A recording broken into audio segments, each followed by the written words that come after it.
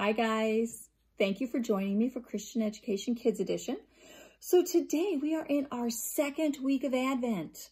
Now you may have noticed Pastor lit 2 candles during worship, one for the first week, one for the second week.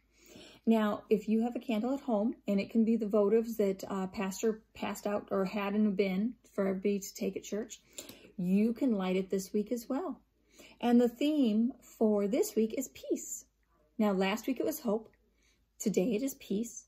So Jesus brings us hope and he brings us peace. You see, him dying on the cross and paying for our sins gives us grace and forgiveness. And that gives us peace and comfort in our heart. So we have peace because of Jesus, because of God's grace. It's pretty awesome. Now, we have to continue on our story of the Nativity. And we're going to continue out of the Spark Story Bible. Now, when we left off, an angel had come to Mary and told her that she was going to have a child and that this would be a child of God. So Mary went to Joseph and told him. And Joseph was not so sure about this. So later, when he was sleeping, an angel came to him and told him that in fact, yes, it is God's baby and that he should marry Mary. And so he went back and he told Mary that he would marry her and help her through this. And then she was very happy.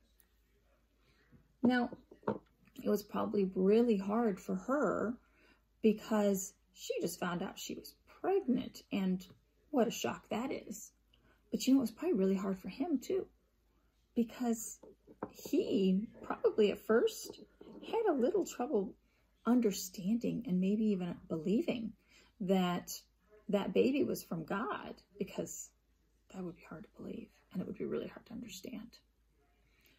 But when the angel came to him, he trusted the angel completely and he married her.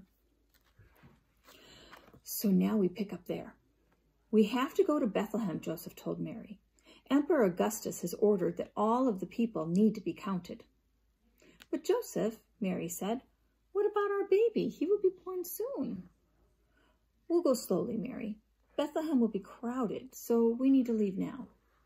So Mary and Joseph journeyed to Bethlehem, the city of David, to be counted along with all of the other people. It was cold when they arrived, and Joseph knocked on many doors looking for a room to stay. But everyone said no. Finally, an innkeeper answered his door. I have no room, the innkeeper said, but you can stay in the little stable out back. It's warm and the hay is fresh. Joseph, said Mary, I think it's time for the baby to be born. That night, Mary gave birth to Jesus. She laid him in a manger, and the animals kept them warm as they waited for morning. So now we're in the story where Mary and Joseph go all the way to Bethlehem, but there's no room for them to stay.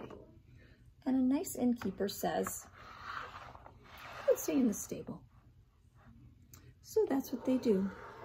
And pretty soon, she gives birth to baby Jesus. Now, you know what Jesus' birthday is? It's Christmas Day. So when we celebrate Christmas, we're actually celebrating Jesus' birthday. So on Christmas, you can sing happy birthday to Jesus because it's his birthday. Pretty cool, huh? Almost dropped it. So now let's come back to this. So last time around, you guys, oh, I'm a little ahead here.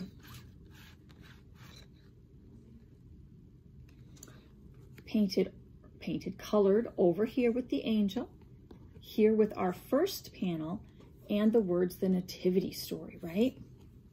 This time around, we're gonna cover quite a few of these panels.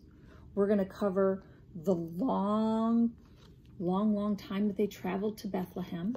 So you get to color this. And then, of course, Mary and Joseph in the manger with the animals. You get to color this as well. And then you get to color the panel where baby Jesus is born. Now remember, Mary and Joseph, they weren't really light-skinned like this at all. They were from the Middle East, so they actually had much darker skin than what a lot of the things that we have show. So I'm gonna make sure when I color to color Mary and Joseph with darker skin, because that's how they looked, because they were from the Middle East. And baby Jesus looked the same way. I'm gonna grab another darker crayon and I'm gonna color baby Jesus in.